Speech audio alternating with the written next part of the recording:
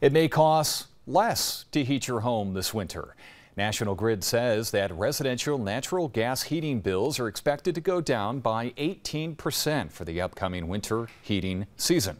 The company says the forecast is because domestic production of natural gas has increased and there's quite a bit of supply to work with. Plus, there's less demand on the international market. Whatever the reason, you might be saving more than $100 on heating this season.